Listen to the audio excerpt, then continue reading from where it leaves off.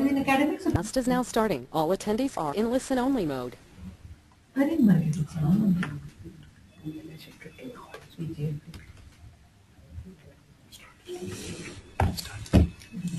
Hello, good afternoon everyone. Today we are here for a very interesting webinar on design thinking, impact on designers and business manager.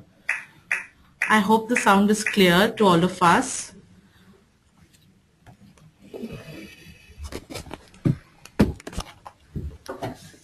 Today we have a very interesting format for the webinar. We have our two very eminent guests with us.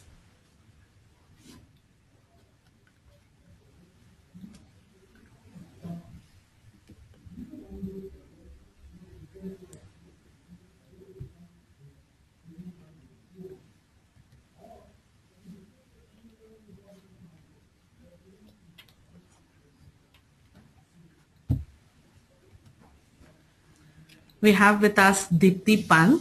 Deepti has done her MBA and have nearly 2 decades of experience in design management.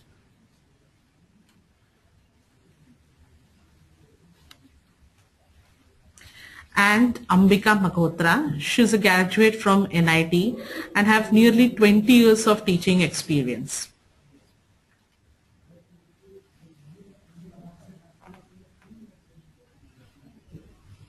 So now Ambika and Deepti is going to help us to know both sides of design thinking from the designer's perspective and business manager's perspective. Over to you, Deepti and Ambika. Thank you. Okay, Deepti. Yeah. What I think when I teach a design class, that design is not at all frivolous. Design is not at all without any focus. Design is extremely human-centered and is about understanding the cultures and the context in which the human are living in to make it far more better, more impactful and more useful. In fact, the same qualities of design which are focusing on understanding the human behavior, the ergonomics, the ethnography, where they come from, is also very relevant to business strategy and business thinkers. Because at the end of the day, the product is bought by a human being. A product is bought by a human being under the influence of his culture, of his family, of the world around him, and that is indirectly connected to the entire design thinking and design process. So design is not only for visual, it is not only about aesthetics, it is not only about just having fun, it is about problem solving and it is about a lot of good thinking. In fact, I really totally agree with you, because when business managers, they do focus group interviews, they do qualitative research, they are trying to understand the visual world of the customer. They do something called persona mapping. They do something called perceptual mapping. The entire brand management models are based on the symbols and the icons that a person or a group of people will recognize. And when we really look at design thinking deeply, then we see that design thinking has been always dealing with these issues. But point was that it was dealing with these issues within design studios, within design setups, and it never came up to the level of business. Second thing which I really find relevant here in the context of design thinking is that the design thinking is a problem solving, and managers are solving problem on just day-to-day basis. And if they will be utilizing design thinking as a very interesting pedagogy of solving their problems, then design thinking is going to help them to be better business managers, to become better strategists, to becoming better people who can generate more incisive customer insights.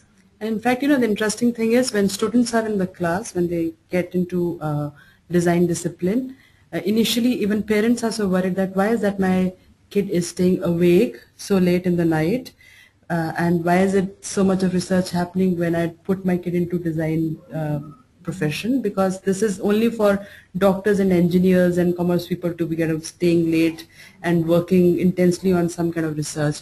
So it is something that we kind of try to give in to our students, that a good design just cannot happen if there is no good design thinking behind it, and it is a very intense process that how do they come to a good final product as a good outcome. the design aspect of any process, any solution is extremely important here, because unless or until you have not thought about what really is the problem, then only you will be able to explore the solving part. And whenever a designer picks up any object and he has to redesign it or design it in a new way, he starts thinking that, okay, fine, what is I have to redesign, and that what is actually the problem that he's trying to find. And that is why the problem solving for designers is a very important part. It should be imbibed by business managers, because most of the energy is lost in solving the wrong problem. Yeah. So if you know the right problem, then you can solve the right problem. So that is where the design thinking, the genesis of design thinking really is beneficial for business managers actually. Interestingly, what happened today when I was mentoring my students, one of the mentee comes with a very mundane inspiration, and she says, this is what I want to start off with. And I just kind of took her through this whole exercise of that, okay, where and how do you start to design? You cannot have some good looking picture and say, okay, from here I'm starting to have my ideation process beginning. So the moment I told her, do you know for whom are you designing? Who is this person you're designing? Is it a kid? Is it an old lady? Or is it somebody who's in 40s? And are you empathizing with that particular age group, with the environment where this person is living in? She just went back and she says, okay, now I'm understanding where actually design thinking has to start off from. You have to empathize a lot with the audience for whom are you creating. So it is very important to understand who is my user when you're starting the whole ideation process. Yeah, I mean, right now in business strategy departments, you have people who are called customer insight managers. And that is where this particular context of empathizing with your user, it becomes very relevant. And that is why customer engagement, a lot of these companies like Reliance and Vodafone, they have these schemes called connect schemes, which are nothing else but to connect with your customer. And that is why, and much before that, they need to understand who is really your customer. In banks keep coming up with schemes, such loans for working women, such loans for women entrepreneurs.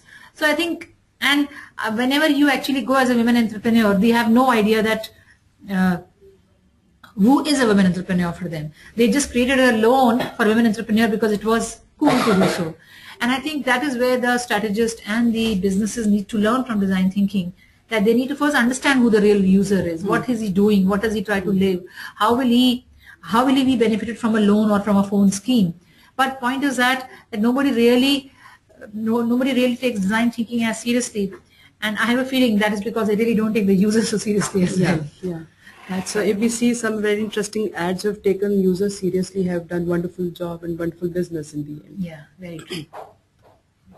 So they have to define their point of view that is based on the user needs, and what are their needs is very important. So after empathizing, it is very important to further empathize who this user is and what are their needs, which is to be understood in depth. For example, if you're designing for the officials who are standing on airport floor stuff, what do they need? Do they need to stand out in those thousands of people walking in there, the commotion which is there? So what kind of the environment a person who's going to use that product or is going to wear that fashion, where is this person stationed? So that has to be defined and rewritten in a better and more clarity, that for whom are they taking this. So that becomes a very important aspect in design thinking, to define their user. You know, there is a very important point in design management or in management for ethnography. And ethnography is basically deciding about their needs. Because what we need doesn't always come from today. I have seen so many of my cousins who have been brought up in small towns, but when they grew up to be, they were the IITians kind. So they traveled internationally quite a lot way back in 1970s and 80s and 90s. But even in a even in a Lufthansa flight, they would order aloo puri. So, you know, the ethnography part becomes extremely important. And if you were a Lufthansa flight person, Lufthansa flight owner, and there is a very Indian senior manager is traveling and you don't have an aloo puri, he will never travel in your flight again.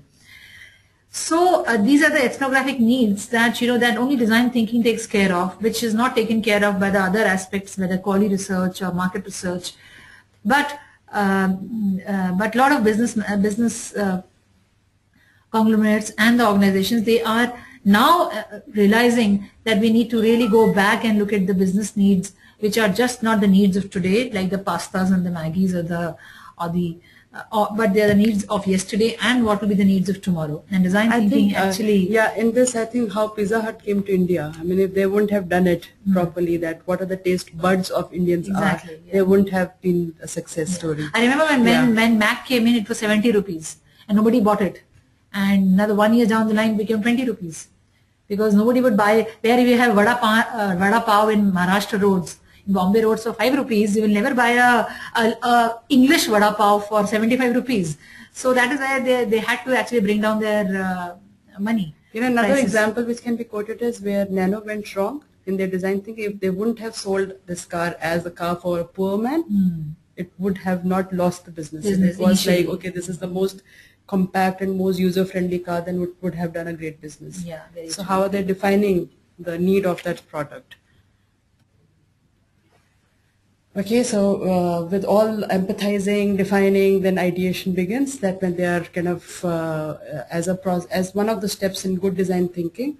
So when they are brainstorming and coming up with many solutions as possible, so students are kind of pushed to think as wild as possible, to break down all the boundaries and not to be thinking as conventional thinkers. So they are pushed to be unconventional thinkers, to come with more possibilities. So a lot of hybridizations and oppositions, which are kind of mixed match, jigsaw puzzles are kind of created, so that they have number of solutions which are coming in, and solutions which are kind of surprises to them. You see, ideation is something which is very well respected in design world. But if you come to the business world, once I was taking a seminar on design thinking for a firm which creates your tires, the chemical for the tires. So they are a group of these scientific engineers, the managers and all that. And actually I was doing design thinking seminar, so it was to come up with all weird kind of ideas and open up your mind kind of ideas. And most of these people came to me once the seminar during the lunchtime and the tea break that you have. They came to me, ma'am, that if we really start doing this in an office, we'll be thrown out the next day. So though ideation is pretty well respected in the design world and creative world, because that is how the great films and great products are made, but in the management world, following the orders is more the norm, and people are extremely uncomfortable with coming up with new ideas. And I think if the entire organization goes through a design thinking process, then they will be able, then people will be also comfortable giving their ideas and yet not feel threatened that their job will be blown out. So I think that is something design thinking can take care of. Design thinking not just being a strategic process, but also an HR process.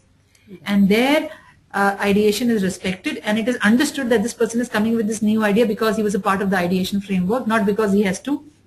He really is doing or wants to do something different. And don't you think people really feel too jittery, being very open to have a lot of ideation elements?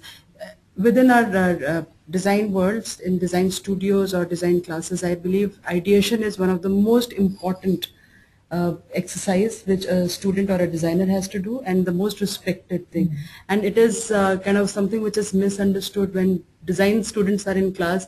They just want to kind of have a quick solution to a product and say, okay, over with 5 number of solutions. So this is the time when they can actually explore a lot.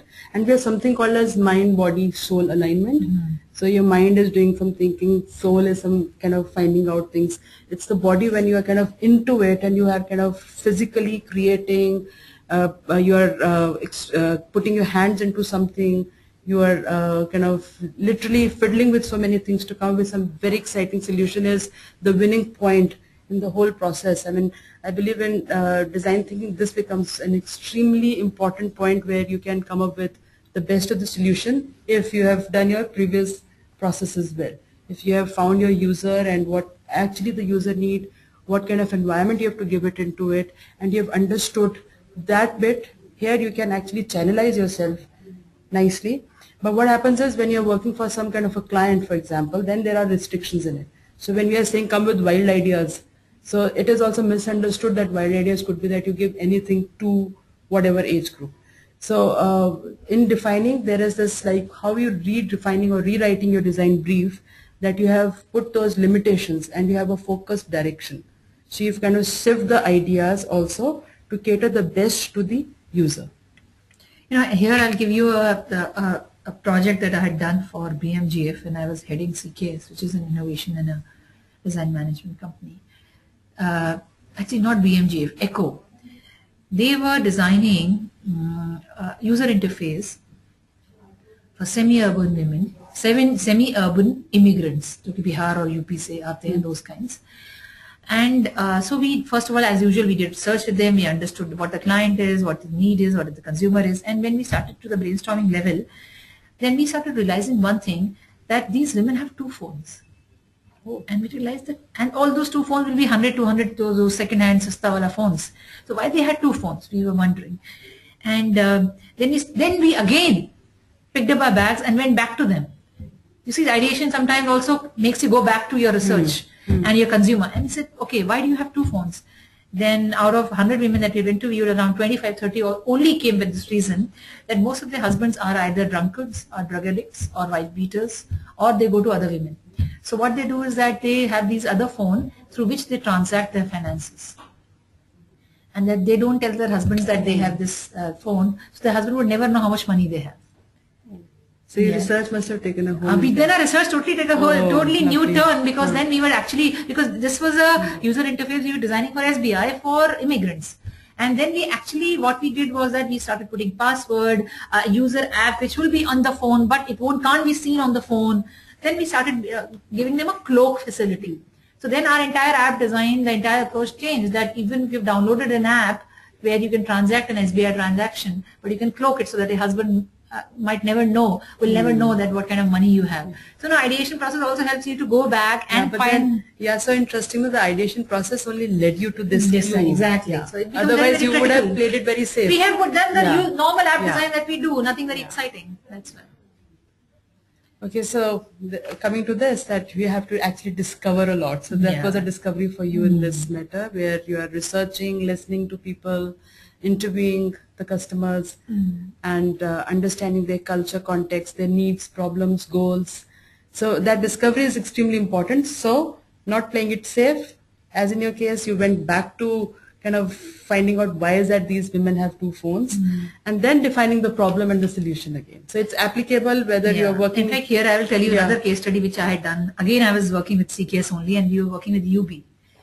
And UB, even with United Breweries, we were looking at the very high-end customer who will buy a wine bottle for $2,000 and things like that. So we were researching them. First of all, to find those customers was also a big problem.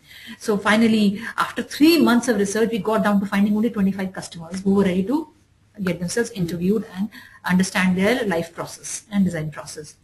So once the entire data was collected, persona building happening, lifestyle study happening, everything happened, photographs were done in a huge full of room. We had those photographs of all these UV people stuck up and everything. We came down and we, entire team sat together. And it was to basically look at the, because for UB naturally we had to give them solutions around drink only. And because it was a alcoholic liquor company. So when we sat down, then we very interestingly we realized that people of that level, they do not drink to get drunk. They drink because it is a social pleasure for them. Oh. Yeah. Unlike the lower levels, the middle class and the lower middle class also get drinks to get drunk. So as you go higher up in the hierarchy, and as you are getting more money, then you actually, then very interestingly, the drinks are not for to get drunk. Like there's a word called nasha. So there's very interestingly, excuse me for the fact I'll use Hindi. There's one gentleman from Gujarat. He said कि मैं पीता नशे के लिए नहीं हूँ. अगर नशा करना होता है तो मैं drugs लेता हूँ. So there's very clear demarcation for them. If they will do nasha, they will take drugs. If they will drink, then they will be drinking. It will just for a social pleasure, a little bit of tipsy here, a little bit of fun. And then, so what happened? Our problem statement changed. Yeah. So the entire, then we realized that we have to design such bottles or such entire design strategy which is for the people who are seeking pleasure. Who are not looking at alcoholic bottles but looking for more decorative and pleasurable bottles.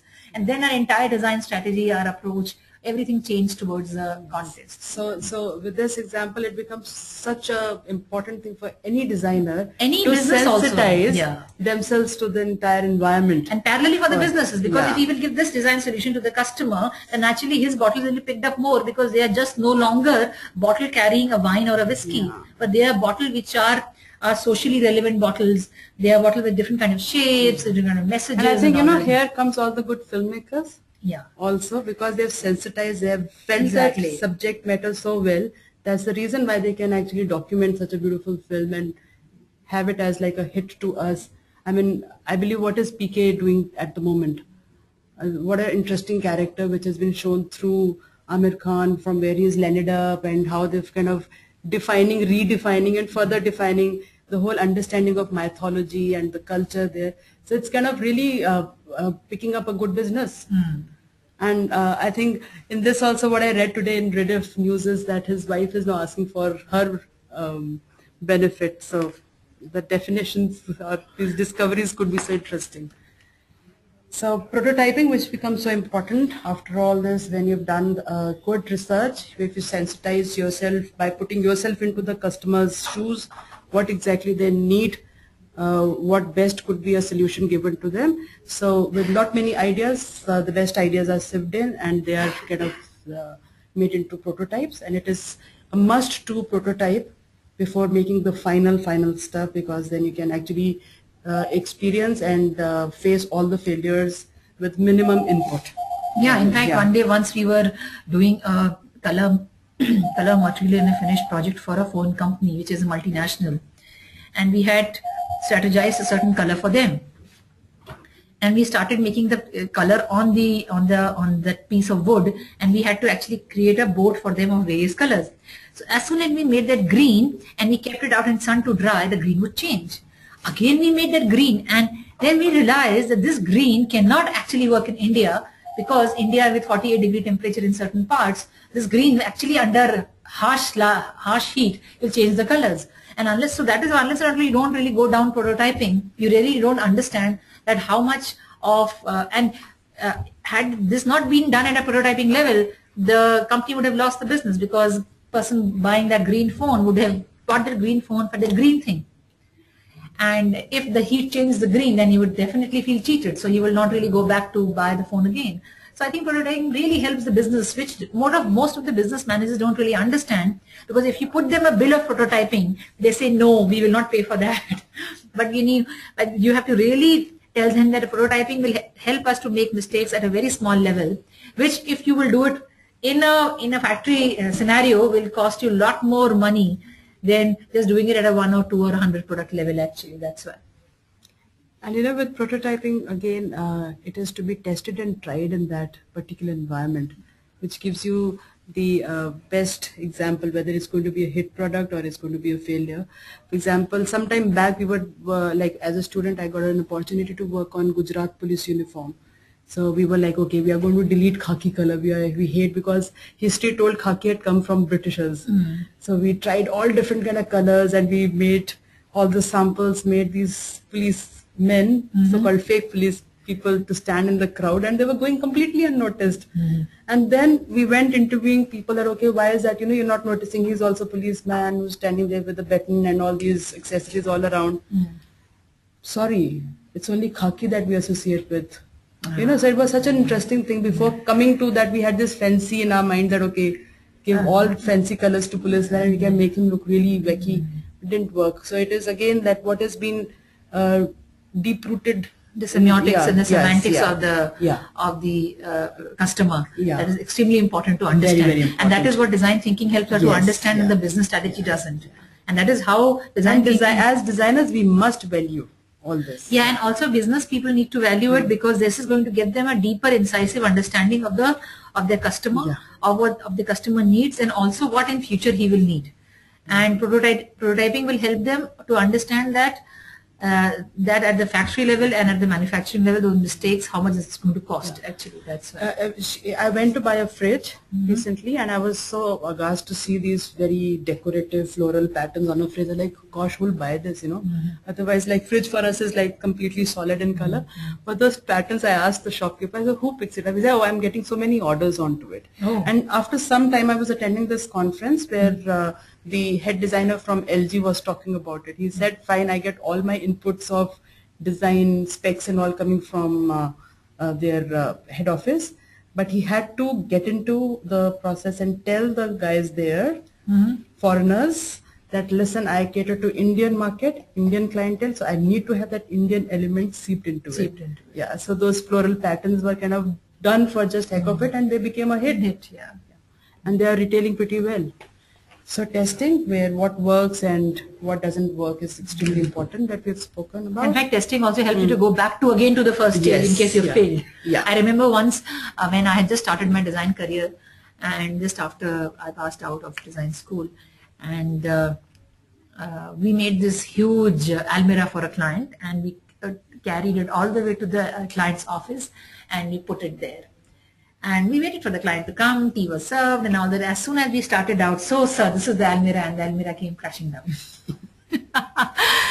And then, we picked up our blocks together, wrote them down, put them on, and two of us together, me and my friend, we started as partners, and we put them back into, and we had that a very second-hand tutti-putti Maruti we had, and then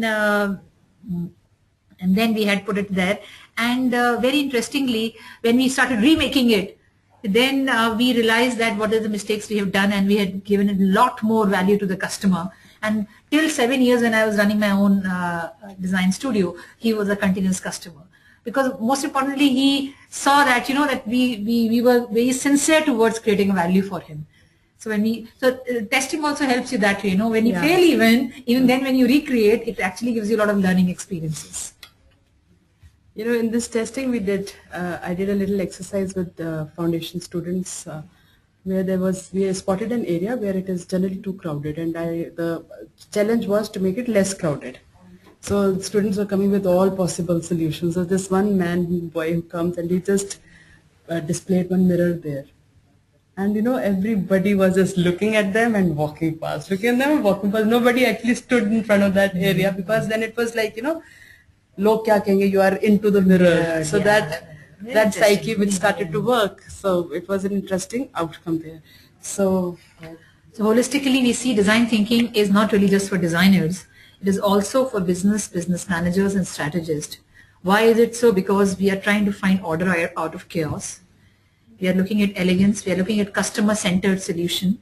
We are looking at solutions which has an emotional appeal. Yeah. And we are trying to give them memorable experiences. That is what, right now, if you go, whether you go to a mall or whether you go to buy a product itself. I mean, they have these apps. Why? You have these apps, you have these games to basically give you experiences and nothing else. And this I won't let you speak. Storytelling. Yes. Because I believe any product, if designed well, as a storyteller, you know it the best. But I believe any product has to have a story behind it. Then only it can leave an impact. And when you go back, the craft products, they are such wonderful stories. Exactly. And they just come and touch your soul. So are we also talking about, because in this mass production, it's like in the peer-led, in the herd culture, we have actually forgotten something as storytelling. So I keep pushing my students to come back to this whole mode of storytelling. How can they just seep in a lot of experiences before designing a product? And in the end, when the product is designed, how can they actually speak about it? And every little moment that they've spent doing, talking to people, going to sourcing, how it can just add to the value of a product. Very true. And another thing I really like that what is being written is surfacing unseen opportunities. Because I gave you the example of the almirah. So when we started redoing the almirah, and also that SBI user interface that we did for those illiterate women, when we started looking at from a very different design thinking angle, then we saw a lot of opportunities which we could do. And we also saw very interesting things that we say illiterate.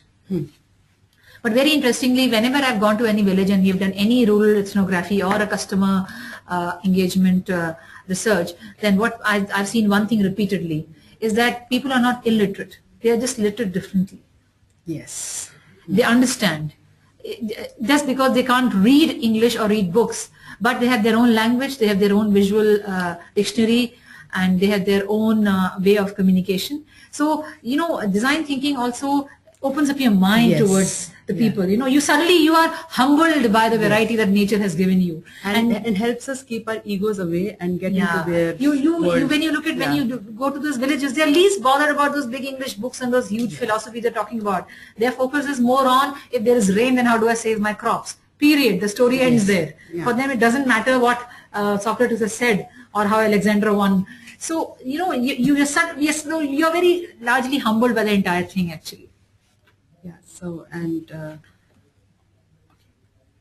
And also looking at visualizing information. The world of tomorrow is totally moving towards visualizing information, infographics, game design, the way people are now not doing PPTs but doing films, and the Prezi software is taking over PPT. That is actually a kind of filmmaking, which I say. So entire thing is design thinking. It is a design thinking process. The envisioning of future possibilities can happen so concretely and precisely to design thinking. Then crystallizing ideas, what we do in ideation all the time. We try to crystallize idea, come up with that. When we are building a prototype, we are basically trying to give an idea a shape. And then finally, decision making, prototyping solutions, and efficiency, it becomes a larger part of design thinking. And all these things are very, very relevant for a business manager, because he needs these things to understand his market better, to understand his customer better, and then to improve on his sales and also strategize his future, his business's future, actually. okay, in the end, which is quite interesting, that leaders and managers need to think like designers. Leaders and managers really, and they not only need to think like designers, but they need to also approach every problem, every context like designers, so that they are able to go do what we say is deep dive, iterative, immersive thinking. Yes. Which designers keep doing. We look at a design, we say, okay, fine. Even with our own design, we look at it even after 10 days when you do a design, and then you look at it and you say, oh my God, I think this needs a change, but somewhere you have to stop. I was reading an interview of Steven Spielberg, the filmmaker, and he said, even sometimes I watch my film, though they have got those Oscars or those total applause, I say, oh my God, there's a wrong cut I've made in that particular point. You see, so every creative person is always iterative. He wants to go back to his work and improve more. Yeah. And I think that is what leaders and managers need to think, because most of the leaders and managers think that they've done it and that is right. And you know what is design doing here is, design is creating the future rather than hitting and solving the present problems. Exactly. This is so important. And for designers, you know, it is very important to be also playing a role of historian, anthropologist, ethnographic, sociologist. Yeah, I tell you what, this is my personal experience from when I was looking to do my advanced design thinking program, and I had gone to an IIT professor at Bombay.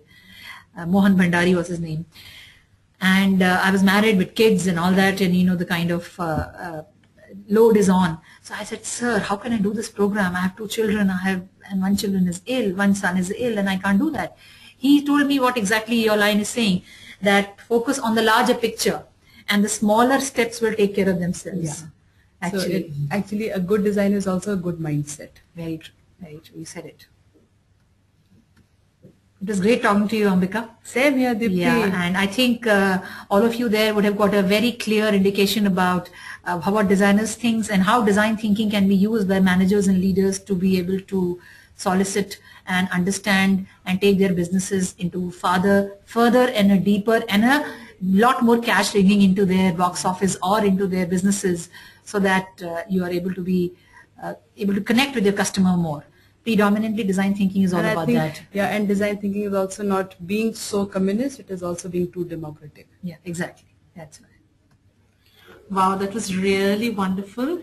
And it was so interesting to listen to both of you with such wonderful example of the khaki which you gave, the mirror in the crowd, and the SBI, how they handle the immigrants, and the almirah which you made for your client. It was really, really very insightful. And I think all of us have really learned very, very good things about design thinking and process. Okay, the forum is now open for question and answer. If anyone is really trying to ask anything to the speakers, they can please type it in the box in the mentioned below.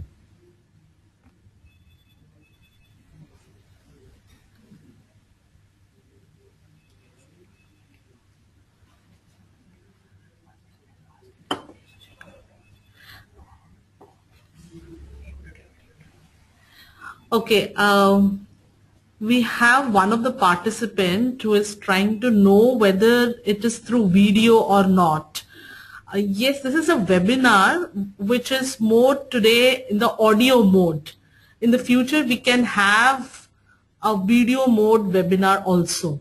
This present webinar is more towards audio with the PPT which is shared with all of you. Further, we will share the link of the video with all the participants. Okay, we have some questions across Dipti and Ambika.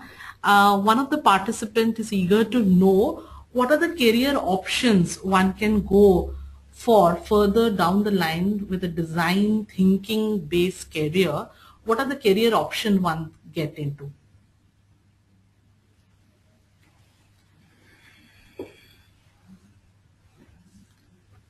See, it's again too discipline specific, but if you are, I believe if there is a wonderful design thinking, you have a systematic approach to solving problems, and you are like a jewel in any kind of setup there. Yeah. But can you just highlight some of those main fields which one can get into? The main field I think you can get into is that first is you can look at most of the design thinkers. Let us look at this way. Design thinking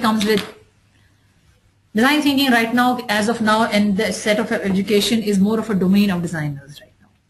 Apart from a design management program, the business people, the commerce people, the MBAs, the engineers are not much privy to design thinking. Let us be very clear on that.